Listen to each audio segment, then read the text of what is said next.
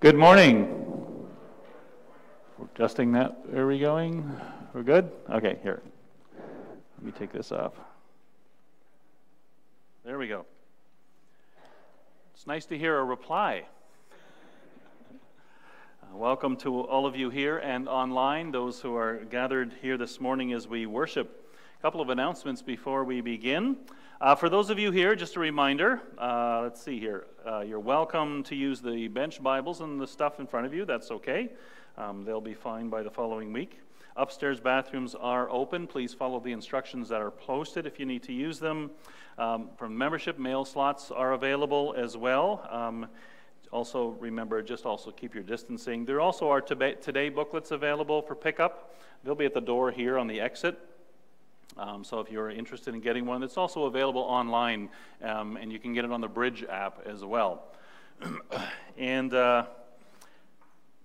And when we're exiting, just a reminder, keep your physical distancing. You may use any of the exit doors. The ones downstairs and there will lock behind you. The ones here will be open in case you needed to come back in again, but it's fine. That also spreads us out a little bit as we're leaving. And so just a reminder to keep your mask on as much as possible, as much as you're able. And we continue to be grateful for the opportunity to worship together in person. And going forward, for anyone also, if you're going to come on Sunday, make sure you register to attend. The registration usually starts on the Monday. If you came this Sunday, usually wait until, I think it's Wednesday, to register. Give others an opportunity. Right now, I think it's not a problem, but as we get a little fuller again, which we anticipate, try to kind of alternate the Sundays. Otherwise, later in the week, you can always check if there's space, go ahead and register. That's not a problem. Also, a reminder, we have the reminder of the Classes-Wide Alpha course that is taking place. That's an introduction to Christianity, a great opportunity to bring any friends or family or anyone, neighbors, to come and to join in online to do an introductory course into what is Christianity and what is the Christian faith. So we have a bit of a video to show.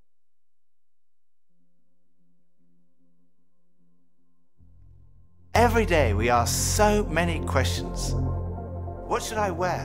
What's the weather going to be like? How am I going to fit everything in? But then there are those bigger questions, like why am I here? Where am I heading? Is there more to life than this?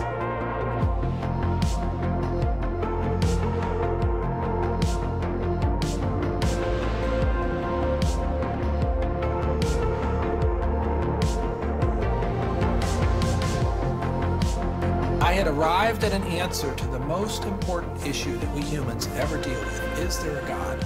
And I had arrived there without ever really looking at the evidence. And I was supposed to be a scientist.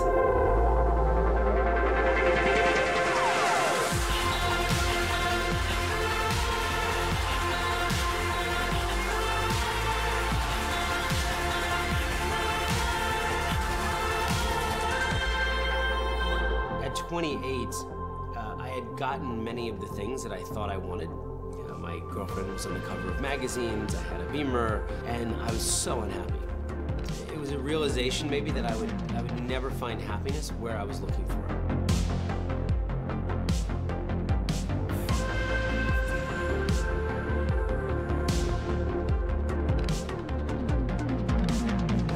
I think for so many years, I always just strived to be strong in myself. All I needed was me and my buddies and, we'd be like invincible. But the truth is, none of us are.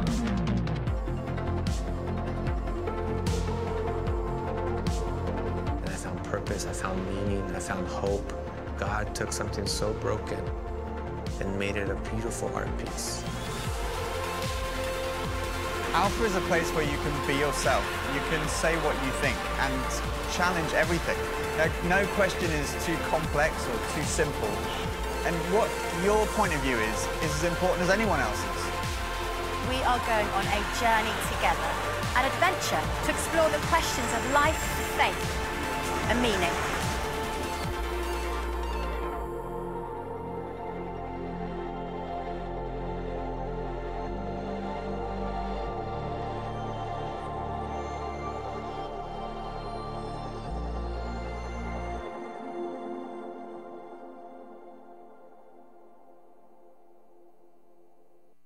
The The course begins on Wednesday, as you can see, and if you're interested, contact Angela. The information was also in the newsletter. It's open to anyone. If you just want to attend, that's fine. If you have a friend to come. If you're interested in leading one of the smaller group discussions or the support groups, also contact Angela and let her know that you are able to do that. Our call to worship is an invitation that is based in creation. Psalm 19 says, "The heavens declare the glory of God. The skies proclaim the work of his hands. Day after day they pour forth speech. Night after night they display knowledge. There's no speech or language where their voice is not heard. Their voice goes out into all the earth, their words to the ends of the world." Let's rise together and let's join our voices in song as we celebrate the God of all creation.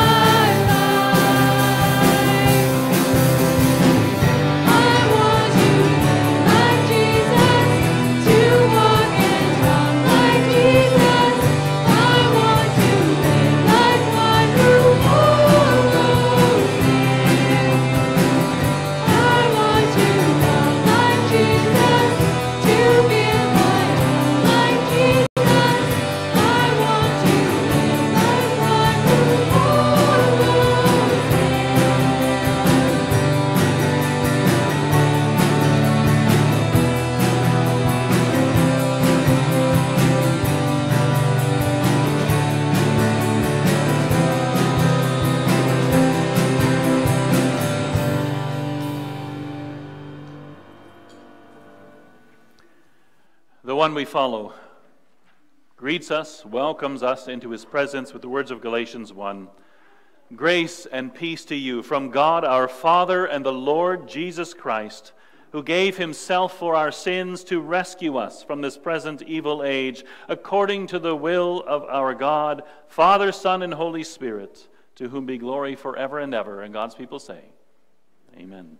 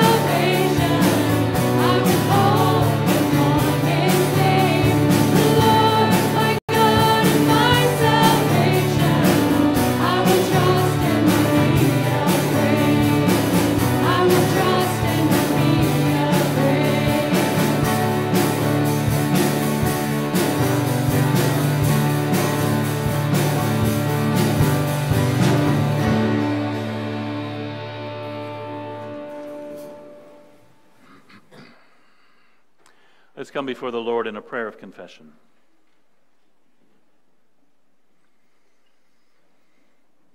Lord, we proclaim in song that you are our Lord, our God, and our salvation.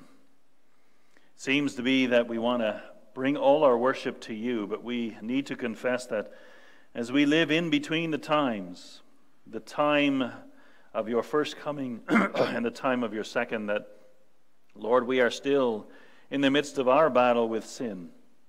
We know that you are victorious, and yet it is still in between. We are waiting for the full consummation of that victory. So, Lord, we confess that while we have worshipped you, We have also bowed to many other gods, gods of our own self-importance.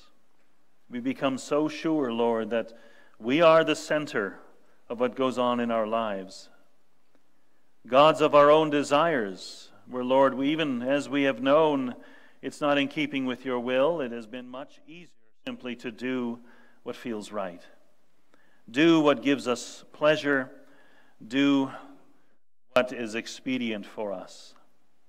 And Lord, we have bowed before the gods of our culture. Culture that has a deep love of money, success and fame, of leisure and entertainment, and of each individual being the final say in their own lives. That, Lord, we have cozied up to all of that.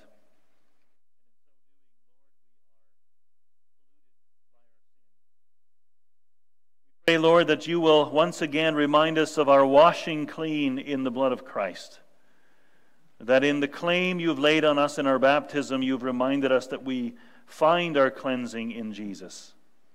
And so, Lord, bring us once again into that place where we are renewed by the power of your Spirit, and change us and remind us now and going forward this week.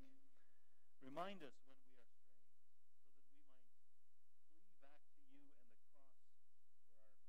where our waywardness has been paid for. In all these things we pray in Jesus' name. Amen.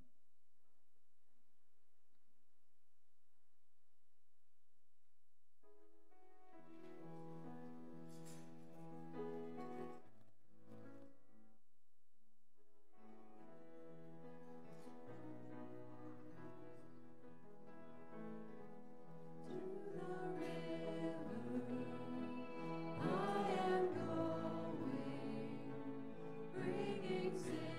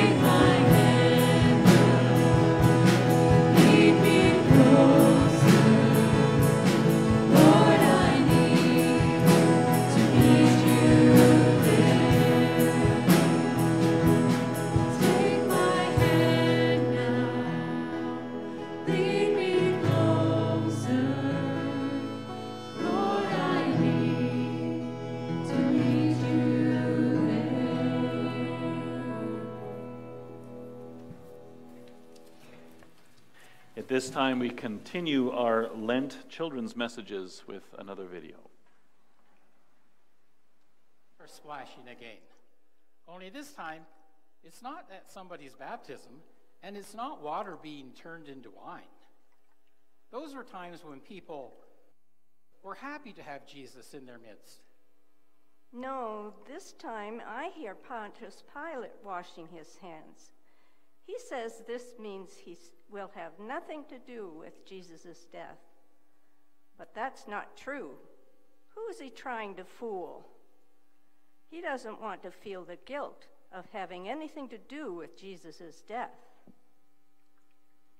Doesn't Pilate know you can't fool God? Doesn't he realize that you can't hide from the truth simply by washing your hands? Sometimes you and I act like Pilate did.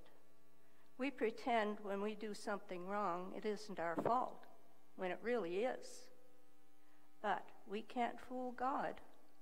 God knows every time we've done something wrong, and every time we mess up.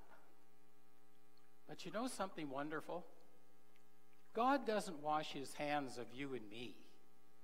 He keeps forgiving us, even when we're trying to hide from the truth like Pilate. We belong to him, and he will never let us go. This story of Pilate washing his hands is found in the Gospel of Matthew. I'd like to read that to you now. Now Jesus stood before the governor, and the governor questioned him, saying, "Are you the king of the Jews?" And Jesus answered him, "It is as you say." And while he was being accused by the chief priests and elders, he did not answer. Then Pilate said to him, "Do you not hear how many things they testify against you?" And he did not answer him with regard to even a single charge. So the governor was quite amazed. Now at the feast, the governor was accustomed to release for the people any prisoner whom they wanted. At that time, they were holding a notorious prisoner called Barabbas. So when the people gathered together, Pilate said to them, "Whom do you want me to release for you, Barabbas or Jesus, who is called Christ?" For he knew that because of envy, they had handed him over. But the chief priests and the elders persuaded the crowds to ask for Barnabas and to put Jesus to death.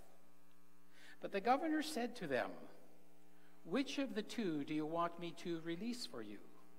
And they said, "Barabbas." Pilate said to them, "Then what shall I do with Jesus, who is called Christ?" They all said, "Crucify him." And he said, "Why, what evil has he done?" But they kept shouting all the more, saying, "Crucify him." When Pilate saw that he was accomplishing nothing, but rather that a riot was starting, he took water and washed his hands in front of the crowd, saying, "I am innocent of this man's blood. See to that yourselves." And all the people said, "His blood shall be on us and our children."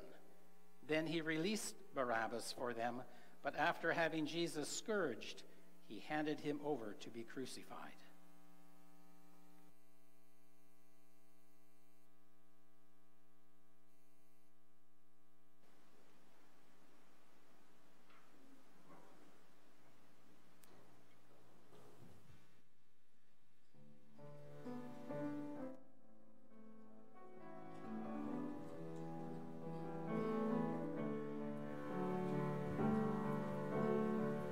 In Christ alone,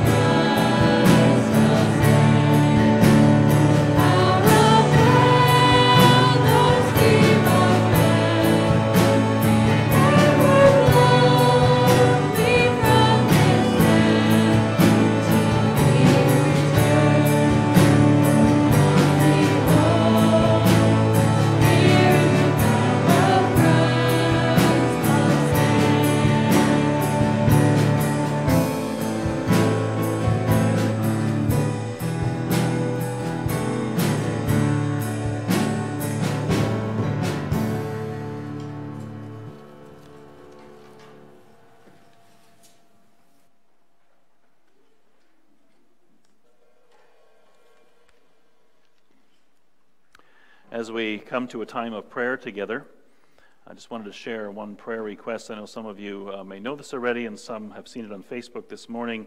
Mike and Jessica Dreyer are expecting, but their unborn child has major health and development issues. And so they're asking for God's people to be praying for them and for their little one. They know they're in the Lord's hand, and so is the little one. They're still undergoing all kinds of tests to find out exactly what the situation is, but they're praying that the Lord may uphold their child and that they may in time be able to meet him or her. And so we'll keep that before the Lord now and remember them in prayer through the week as well. Let's pray.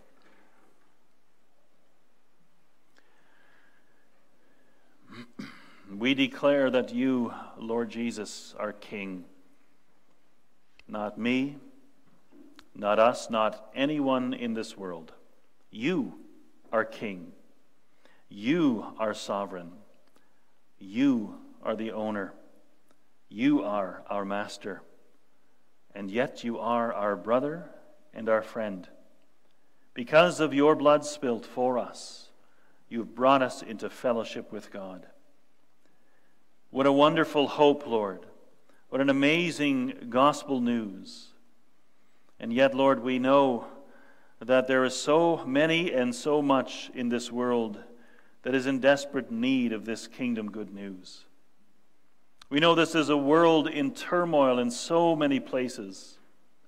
We want to pray this morning for our brothers and sisters in Iraq, in Iran, and Saudi Arabia.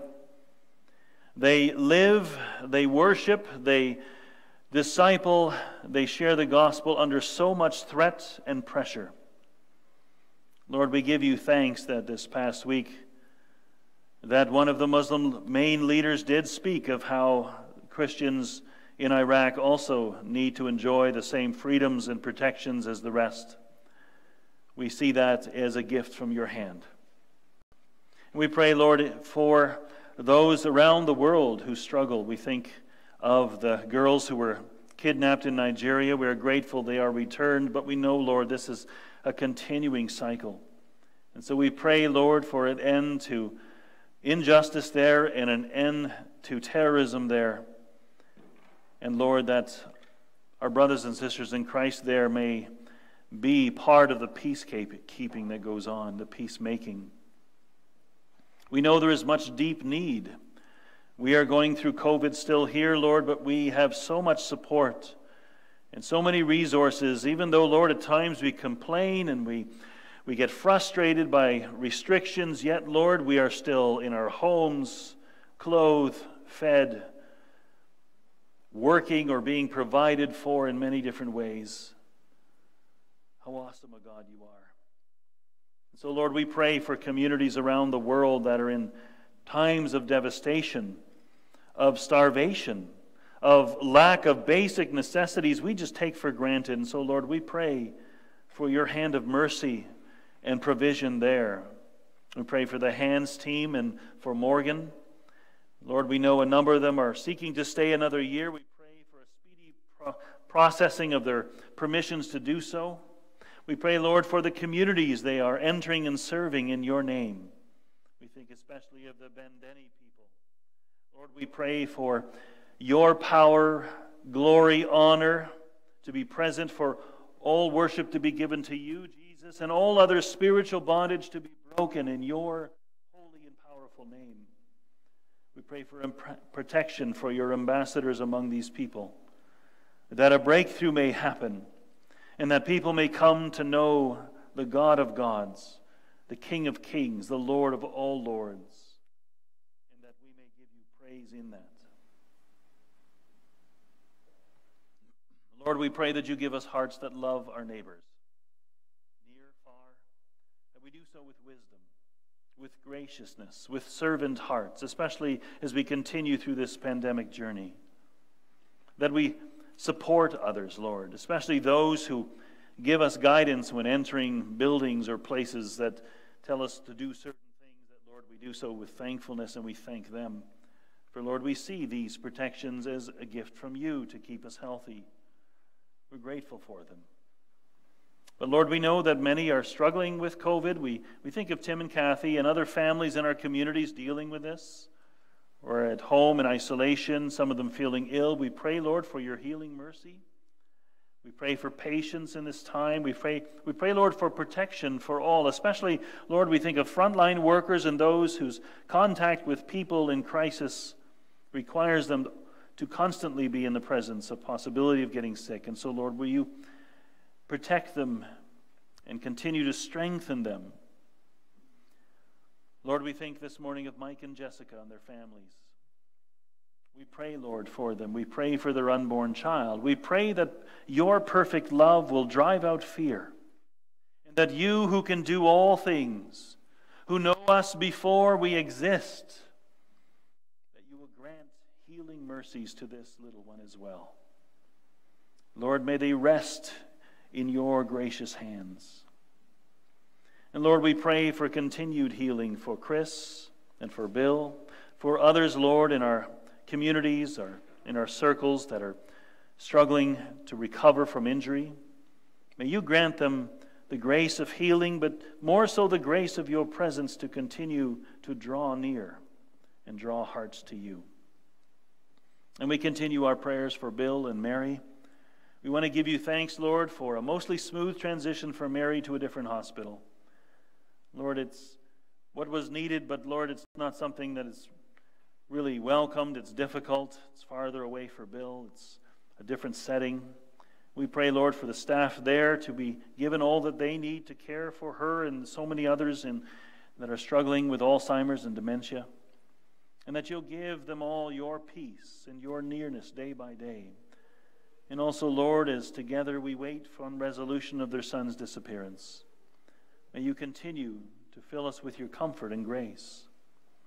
Lord, may we see all these things through the eyes that come by faith, eyes that are opened by your Spirit, so that we might see beyond what we can physically see into what is really transpiring in this world, our God, above all, ruling and bringing about his will for the glory of your kingdom. And as we open your word, may you, by you, Holy Spirit, may you open our hearts and our ears and our lives to hear again who you are, what you have done, and so what you call us to in many ways.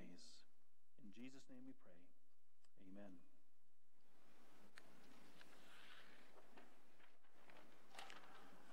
We return to the book of Revelation this morning, in Revelation chapter 5. You can find it on page 1083 in the bench Bibles for using that. Revelation chapter 5. We're going to read the chapter together.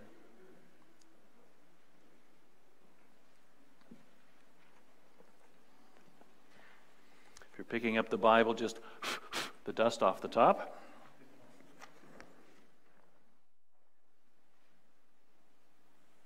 Revelation chapter 5, we begin reading at verse 1. The vision continued that's given to John.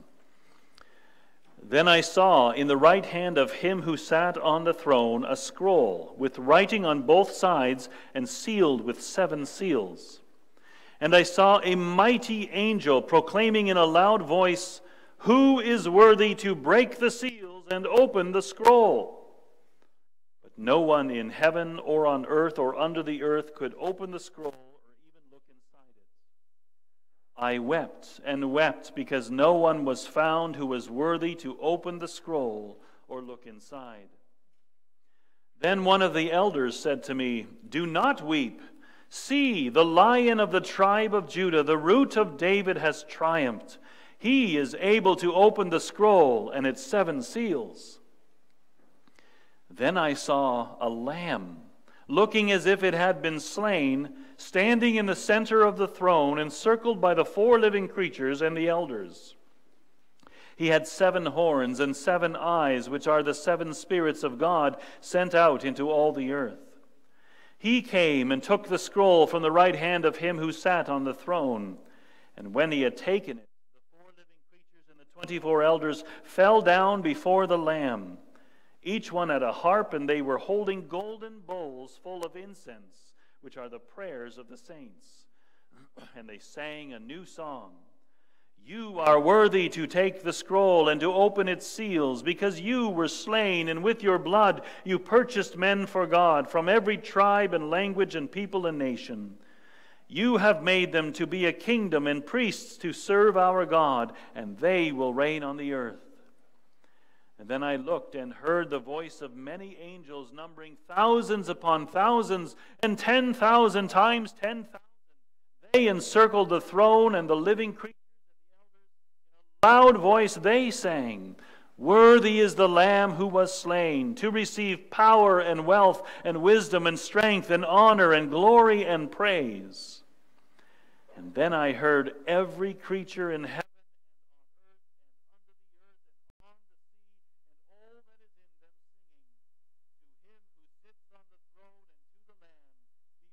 and honor and glory and power forever and ever. The four living creatures said, Amen, and the elders fell down and worshipped. This is the word of the Lord. Thanks be to God. The book of Revelation, as we are coming to know it, is one that strives to bring the gospel message in a very visually striking way. And this is much more so even true now in chapter 5. And the Christians living in ancient Asia Minor were surrounded by images. This was very fitting for them. But so it is for us today, perhaps even more. We are surrounded by visual images of all kinds in our culture. This is the visual age, not the reading age anymore. We are so used to this, though, that it doesn't strike us as really that significant. But have you ever visited any historical locations in Ontario where you can go and walk through houses that people lived in, let's say over 150 years ago? Ever gone to any of those recently? For example, this past summer, my wife and I went to Balls Falls, the historic village there. And it's not that far from here. And you can go and you can go in some of the buildings. You can peek in other ones. And there's old log houses or wooden houses that people used to live in when there was still an operating mill there.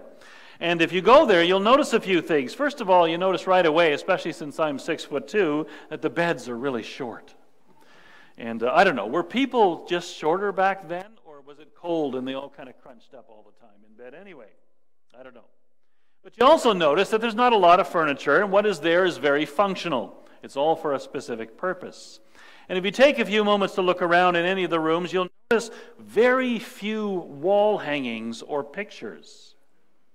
In these old historic villages, and I've seen that elsewhere in different places in Canada, there's always very precious few images or pictures or visuals available that impact the people that were living there. Boy, so different today, eh? I mean, we all know and recognize immediately all kinds of symbols around us. I mean, you have the black or white check mark with a swoosh. What is that? Nike, right? So, by the way, a Greek word that means victory. You all know what the giant yellow M stands for when you're hungry? Right? McDonald's.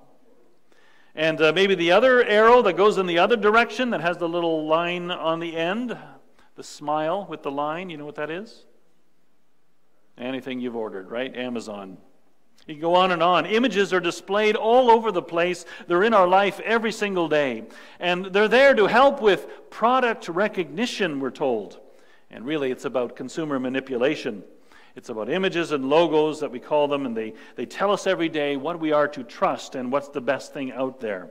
And it's kind of like if you got anything going, you need a logo. Something that encapsulates your company or the organization so that people readily recognize it and thus come to more and more trust in it. This is not much different than the ancient world in many ways, which it was big business in the ancient world as well. It was all about communicating through images who's in charge and what's important. And so it was all about the local gods and the empire in Asia Minor. It was not that Rome would just take over militarily of an area, but they would also then go to work to transform a conquered people into good Roman citizens. And they did this with the ever-present symbols of Caesar, of Rome, and the gods of Rome. Where we have roadside billboards galore, they had regular signs about where you should stop and make a quick prayer or a quick offering to the god of commerce on your way to work, or the god of fertility on your way home, hoping to have children. And every major structure in every city was decorated with the emblems of Caesar or with the eagle of Rome. It was all around you. You could not escape it. Well, in chapter 5 here, we have one of the most powerful counter-images of the book of Revelation that speaks directly against Roman power, Caesar power, nation power, corporate power, in fact, against all worldly powers and how they normally assert themselves in this world.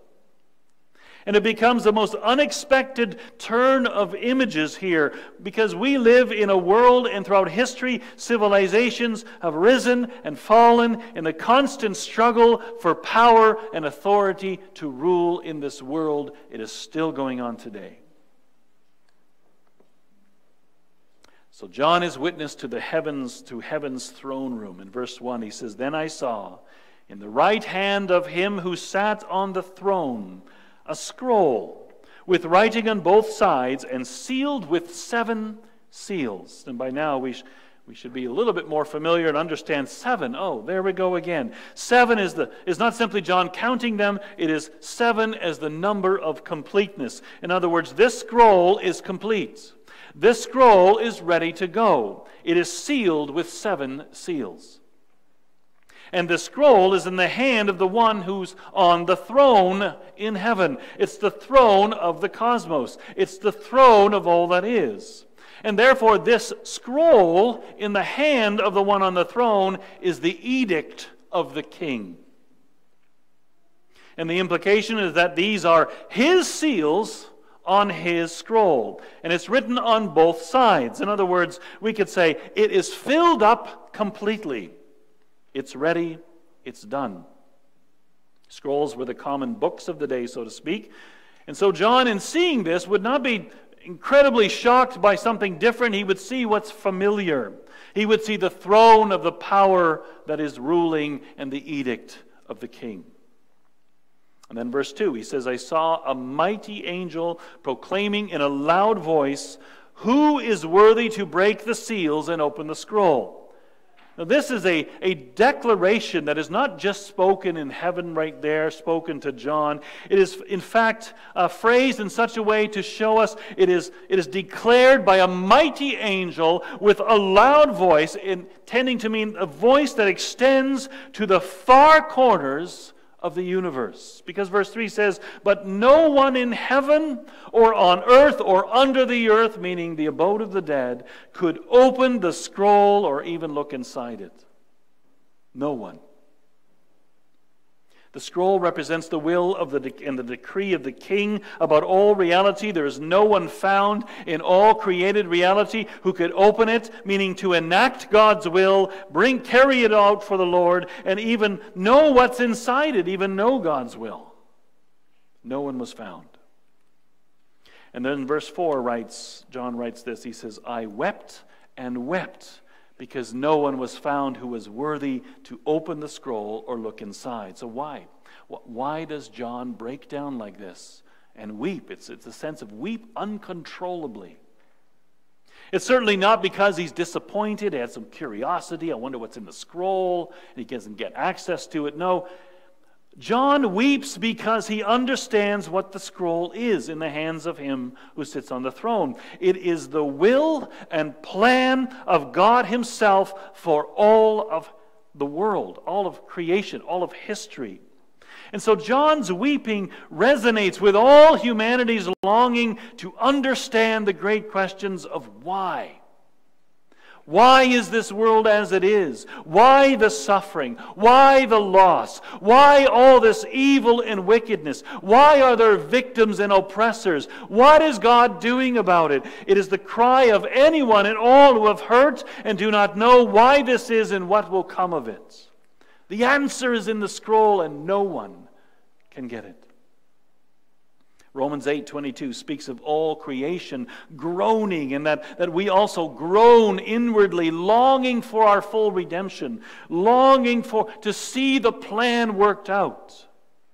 It is the weeping of the cry of Psalm 13. How long, O Lord, will you forget me forever? How long will you hide your face from me? How long must I wrestle with my thoughts and every day have sorrow in my heart? How long will my enemy triumph over me? John's is the weeping of the cry of Psalm 22. My God, why have you forsaken me? Why are you so far from saving me, so far from the words of my groaning? The answer to those cries and the weeping of all who have suffered in all places, in all time in history, the great why and how of it all, the plan is written in the scroll. And so the scroll, finally we will know how does the world make any sense as we seek to obey the Lord? How can this be made right again after so many millennia of godlessness and sin? John weeps for the answer. The will of God is in the scroll. He weeps, for no one is found who can reveal it and enact it in the name of the King. And then verse 5. Then one of the elders said to me, do not weep. See, behold, the Lion of the tribe of Judah, the Root of David, has triumphed. He is able to open the scroll and its 7 seals. The elder, in saying so, declares who this one is. He's saying he is the one who comes in fulfillment of the Scriptures, because he is the fulfillment of the words all the way back of the patriarch Jacob in Israel. Genesis 49:9, in the blessing Jacob lays on his sons. And when he comes to Judah, he says this, he says, Judah, you are a lion's cub, O Judah. You return from the prey, my son. Like a lion he crouches and lies down. Like a lioness, who dares to rouse him? Lion of Judah. And then Jacob said, the scepter will not depart from Judah, nor the ruler's staff from between his feet, until he comes, to whom it belongs, and the obedience of the nations is his. It's reaching back all the way to that promise, what the elder is saying. There's the Lion of the tribe of Judah. And then also the promise continued through King David, where God promised to David that one of his offspring will sit on the throne and rule forever. 1 Chronicles 17:14. I will set him over my house and my kingdom forever. His throne will be established forever. The elder is saying, this is who I need you to turn to, John. This is what I need you to see. Stop your weeping. Hold on for a moment. Hold on undespairing, John. Behold the fulfillment of God's promises of old. The Lion of Judah, the Root of David. He has triumphed. He is able to reveal and enact God's sovereign will. So from the power of the highest throne of all is carried out the will of the one who is above all others. This is familiar power language to John. It is a counterclaim to the claims of Caesar and his minions, to the claims of the gods of the cities and towns and villages of the land. Finally comes one who is more powerful than all the military might and manipulation and wealth of any nation and any person back then or now. Behold, look, here he is. And then verse 6, John writes, then I saw a lamb, looking as if it had been slain, standing in the center of the throne, encircled by the 4 living creatures and the elders. And this is the great turn of image in Revelation.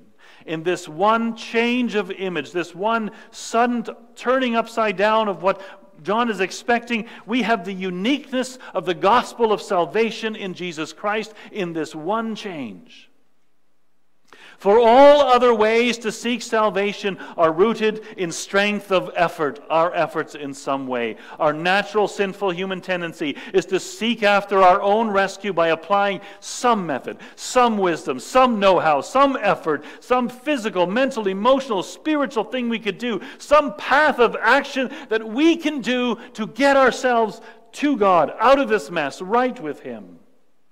All other religions of the world would have you strive in some way to reach God. It is dependent in some part on you.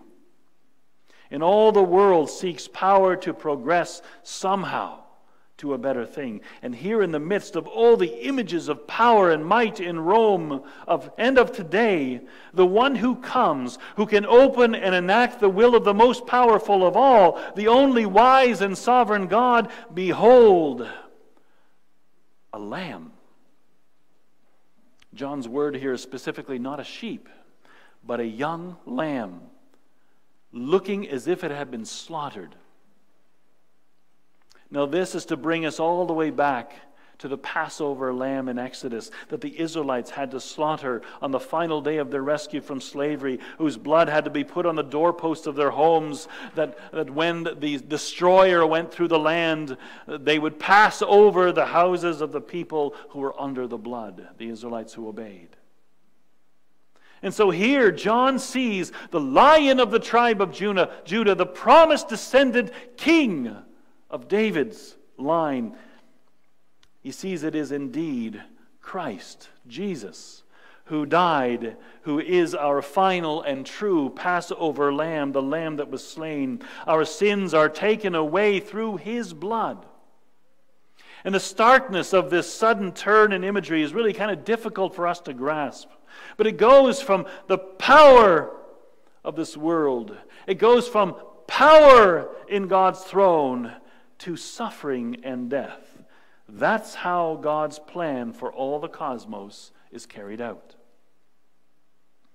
And if we think about it, this is so countercultural, so non-intuitive for the way we live. That meekness and suffering for others, that's not a way of defeat.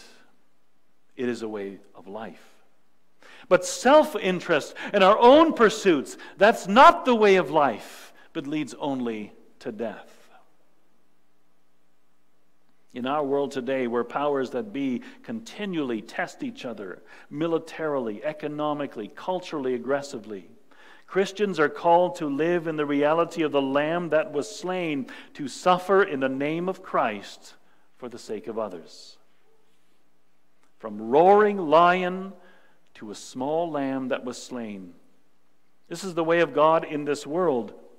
And if you think about this, whenever you have Christians or churches that tend to look like they're just vying for power or popularity as the way to go about their business, you know that they are following the powers of this world. That's the natural way we all live, and not that of the Lamb that was slain. Now John sees that this Lamb that was slain is standing. It's not dead, but alive, standing in the center of the throne, encircled by the living creatures and the elders. In other words, this Lamb, Jesus Christ, whom John the Baptist proclaimed as the Lamb of God who takes away the sin of the world, this Lamb is the Lord God in the person of Jesus Christ. John writes he had 7 horns and 7 eyes, which are the 7 spirits of God sent out into all the earth. There it is again, 7. He had complete, whole, eyes, all-seeing. This Lamb knows all, has all knowledge, all wisdom. And the 7 spirits, or if you see a footnote in your translation, also translated sevenfold Spirit, being the Holy Spirit, poured out in God's people, the Spirit present on earth while Jesus stands at the right hand of the throne. Christ Jesus is God Most High. As the Father is God Most High. As the Spirit is God Most High. Here again, a display of the triune nature of God, one God in 3 persons. The Lamb, he came and took the scroll from the right hand of him who sat on the throne. Verse 7. You remember all the weeping of history, of all humanity, over suffering, death, and destruction that seems to our eyes to be the only constant in life. Remember your own suffering, your own struggles. The one who can indeed bring God's answer to that is the one who died to save us from death and judgment and rose again to bring us home to God. In other words, the hands that take the scroll are the nail-scarred hands of Jesus. And in that moment, when he takes the scroll, there is the swelling of worship and praise that is to God Most High. First, the 4 living creatures and the elders fall down and worship. John writes, each are holding harps and golden bowls full of incense, which he says are the prayers of the saints. Isn't that something? He is echoing the words of Psalm 141, 1 and 2, where it says, O Lord, I call to you, come quickly to me. Hear my voice when I call. May my prayer be set before you like incense. May the lifting of my hands be like the evening sacrifice. In the mess of our lives, troubles that we all deal with in different ways, worries, fears, in times of suffering and grief, as the Lord's people, we turn to the Lord in prayer, and we really want God to hear them. Does He? Or in those darkest times, is my voice only reaching as far as human hearing will allow? Revelation 5 here says yes. He listens. There before the throne are bowls of incense prayers, our prayers, set before the throne. But not just before the unimaginable power and glory of God, but before the Lamb who was slain for the healing and salvation of His people. When we pray, and we pray in Jesus' name, we do so because it is He to whom our prayers go, so that in grace God receives them. You know what that means? That means no matter how pretty your praying is or how ugly it is, it doesn't matter if you're using proper or correct words when you're praying. It is a matter of crying out in honesty with yourself before the Lord, whatever it is you are bringing. And it is given before the one who died to purify us from all unrighteousness. That means our prayers as well, as broken and misguided as they might be, are purified by the blood of Jesus. That's where the bowls are. And then if there's any doubt about who this Lamb is, the words of worship make that clear. Verse 9, you are worthy to take the scroll and to open its seals. Why? Because Jesus Christ, you were slain.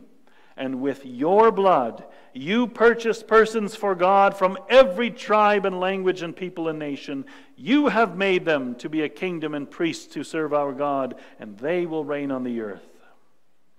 This is our substitutionary atonement of the gospel, that Jesus died in our place.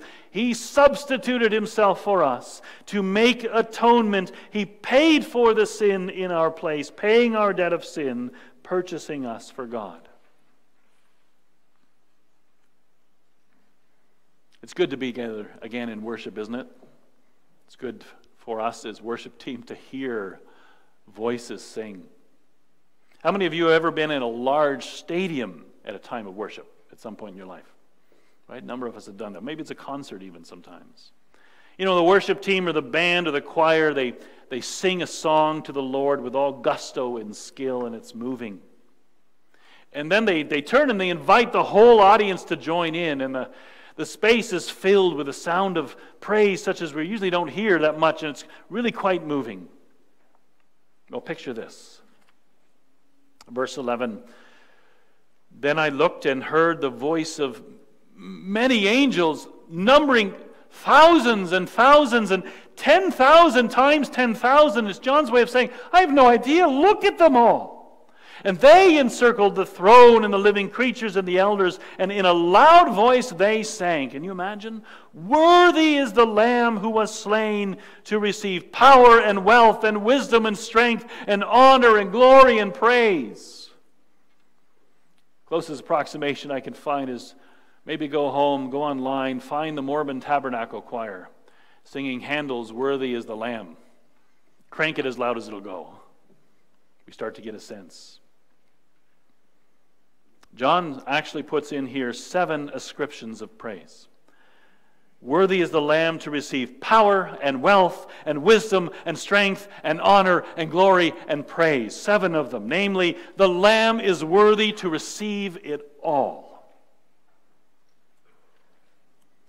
And then beyond our imagination, beyond all stadium walls and seating capacities, beyond all the places in this world, all time brought together into one place and moment. Verse 13, then I heard every creature in heaven and on earth and under the earth and on the sea and all that is in them singing, to him who sits on the throne, to the Lamb be praise and honor, glory and power forever and ever.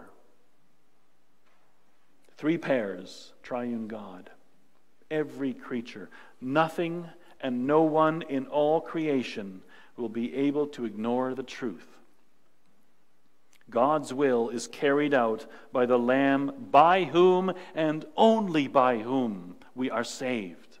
No other is worthy of worship. In the center of God's divine plan, His perfect will. When you wonder, what is God doing in my life? I don't get this mess that's going on. I don't want this pain or suffering. Lord, what are you doing? What is your plan? In the middle of that plan is a costly grace beyond all price that has purchased us from death to life, no matter what. In a world with powerful people and businesses and governments and wealth and fame and broken systems of life interwoven that all seem so inescapable, God brings about His plan in a completely different way than the world does, than we would want to. That's why Paul says in 1 Corinthians 1:23, but we preach Christ crucified, a stumbling block to Jews, foolishness to Gentiles, but to those whom God has called, both Jews and Greeks, Christ is the power of God and the wisdom of God. For the foolishness of God is wiser than man's wisdom, and the weakness of God is stronger than man's strength. God's rule comes through the Lamb who was slain for our salvation. That's why Hebrews 4 says, let us approach the throne of God, the throne of grace, with confidence, so that we may receive mercy and find grace to help us in our time of need. It's to the Lamb that we turn. Let's pray together.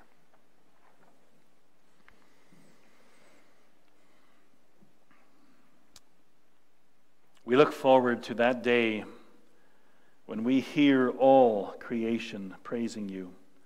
We know that day is both here and coming. Lamb of God, you are worthy. We praise your name. Every time we gather for worship, whether in church, in a home, with a friend, out in a field walking, whenever we praise you, we join our voices to that scene. Help us, Lord, to remember you are in the center.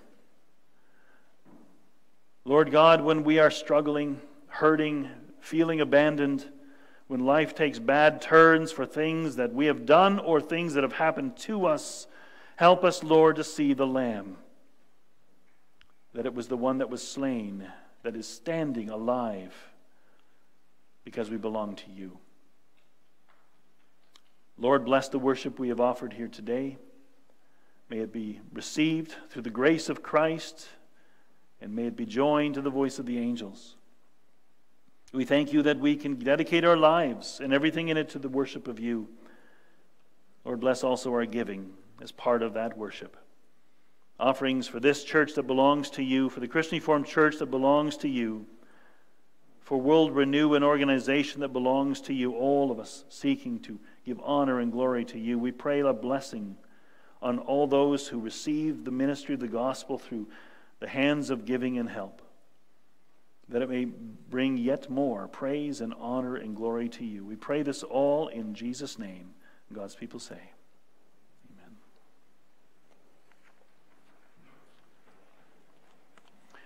This time invite the deacons to come up to take our offering. It is for the offerings that we take regularly for Bethany Christian Reformed Church.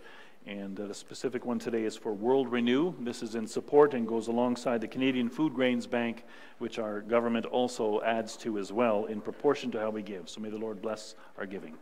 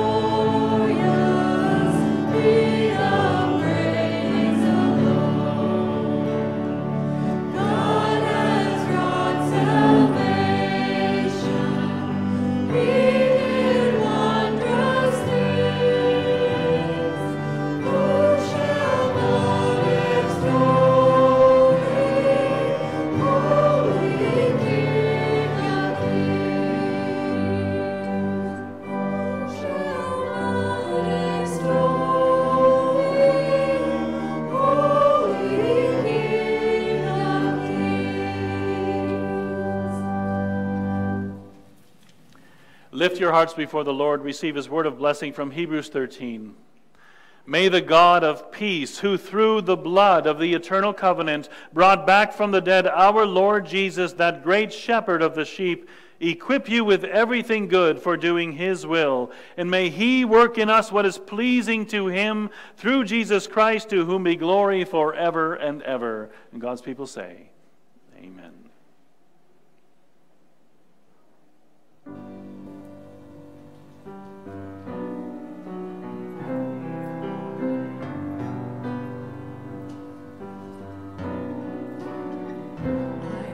My mind to Calvary, where Jesus bled and died for me. I see his wounds, his hands, his feet, my Savior on that cursed tree.